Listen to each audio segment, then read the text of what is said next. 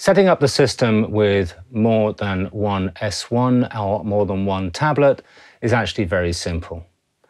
First, I would start with only the master tablet switched on and the surfaces switched on.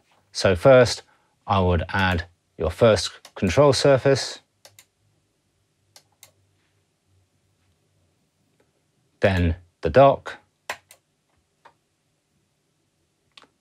then the tablet to go with the dock, and then your other surface.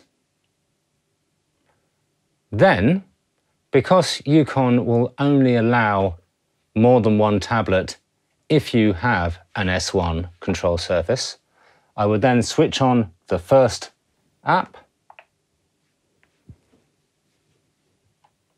and it comes up here on EuCon.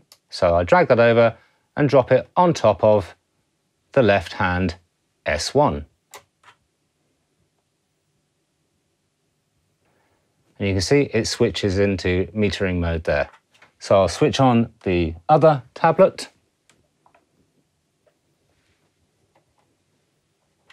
It pops up, and again, I can just drag it over to the other surface. You see all the displays ripple, and there you have it. So you can simply then go back to your session